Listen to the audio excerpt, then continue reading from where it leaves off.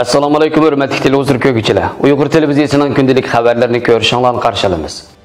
Xitayning yük poyezi Anqaraga yetib keldi. Qashqar-Guadar koridorining Amerikada o'tkazilgan uymilik bozorga xaridor chaqirish yig'ini norozilik uchirdi.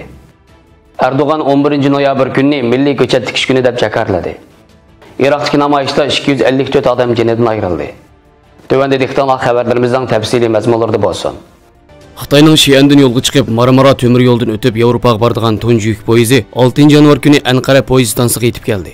Turkiya Tashqi ishlar ministrligi Xitoydan Yevropaga qarab yo'lga chiqqan yuk poyezining Anqaraga yetib kelganligi to'g'risida yozma bayonot e'lon qilib, Xi'an shahridan yo'lga chiqqan Xitoy temir yo'l ekspress poyezi 6 yanvar Anqaraga yetib kelganligini bildirib, Turkiya davlatining ijro qilgan Sharq bilan G'arb o'rtasidagi bog'lanishchanlikni taraqqiy qildirish nishonining yangi o'rnak ekanligini, Türkiye'nin yaqinqi yillarda qatnash asosini taraqqiy qildirish orqali Osiyo bilan Yevropa o'rtasida izchillikqa ega bir-biriga bo'lgan bog'lanishchanligining taraqqiyotiga cho'ng hassalarni qo'shganligini ta'kidlab, maqsadga eng unumli xizmat qiladi deb qaralgan va hozirdan o'tadigan Sharq-G'arb o'rta koridori doirasida rayondagi sheriklar bilan birlikda zarur qadamlarni davomlashtiradiganligini eskartgan.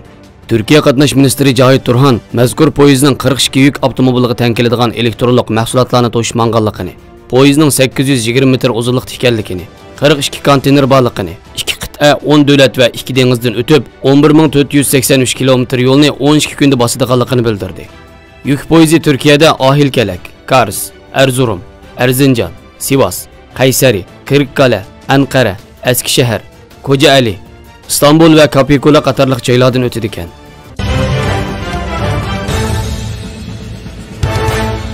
Pakistanning Guadar porti Xitoy-Pokiston iqtisodiy koridorining eng halqaliq tuguni bo'lib, Xitoy koridor bo'yidagi Uyg'ur, Baldiston va Balujiston yerli xalqlarining qarshilikka uchrayotgan mazkur koridor qurilishiga 62 milliard dollar mablag' solgan. Xitoy bilan Pokistonning plani Guadarni O'rta Sharqdagi muhim dengiz porti qilib qurib chiqish. Navbatda Xitoy bilan Pokistonning Guadardagi uymilik qurilishini xalqaro bozorga silib, g'arblik mablag' solg'uvchilarni jalb qilayotganligi ma'lum. Ma'lum bo'lishicha, Guadar portidagi uymilik savdosini xalqaro bozorga selish huquqi Markaziy Londondagi Xitoy-Pokiston mablag' selish shirkatiga o'tdiga berilgan. Navbatda bu shirkat Amerikada har xil savdogar chaqirish yig'inlarini uyushtirib, mablag' solg'uvchilarga Guadar uymilik bozoriga mablag' selishning qanchalik foyda olib keladiganligini tushuntirmoqda ekan.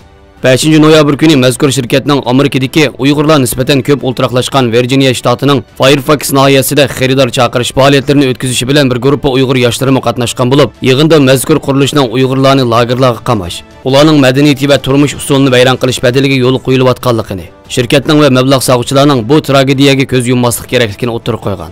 Oxirida yig'in ahli va yerli xalqning noroziligiga uchragan.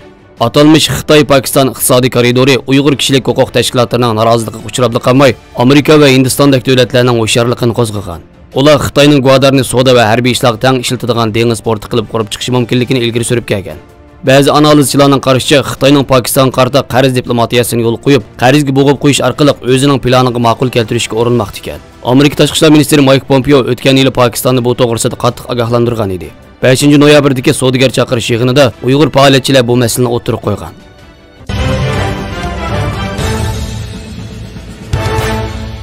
Türkiye Cumhurbaşkanı Reisi Recep Tayyip Erdoğan har yili 11 noyabr kunini Turkiyaning milliy daraxt tikish kuni sifatida tabriklaydiganligini jakarladi. Cumhurbaşkanı Reisi Recep Tayyip Erdoğan 11 noyabr daraxt tikish safarbarligi munosabati bilan tarqatilgan hujjatda Turkiyaning 78 million gektarlik yuz o'lchami bilan ekologiyalik nuqtasidan aytganda mo'l turlarga ega ekanligini, bu mo'llik ichida o'rmonlarning tur va xilma-xillik jihatdan muhim o'rinda turadiganligini eskartib, o'xshash vaqtda ko'chat tikish faoliyatining uyushtirilganligini va 81 viloyatda 2023 nuqtada 3 soat ichida 3 million ko'chatning tuproq bilan uchirishini va dunyo rekordini nishon qilganligini, 7 dan 77 yoshgacha bo'lgan barliq kishilarning har turli xolisona yordamlarni qiladiganligini bildirdi.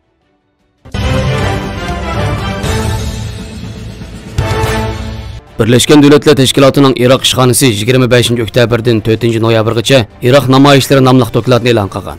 Mazkur dokladda Irakning Bag'dad bosh bo'lib, o'rta va janubiy qismlarida davomlashayotgan namoyishlarning ikkinchi bosqichida yana 97 kishining jonidan ayrilganligini, minglarcha kishining yaralanganligi, Birleşken Devletler Teşkilatı'nın namoyishchilarning bir qator haq-huquqlarining dafsanda qilinganligini bayqaganligi, xavfsizlik kuchlarining gaz bombalarining 16 namoyishchining o'limini keltirib chiqarganligi, xavfsizlik kuchlarining qurolsiz namoyishchilarga gaz bombasi ishlatishini hech bir shaklda oqlig'i bo'lmaydiganligini bildirgan. Iroq xalqi ishsizlik, chiriklik va ommaviy xizmatlarning yetersizligiga norozilik bildirish uchun davlatning har qaysi joylarida namoyishlarni o'tkazmoqda. Xabarlarimizni ko'rganingizga rahmat. Ko'rishgacha omon bo'linglar. Xayr xo'sh. Allohga omonat.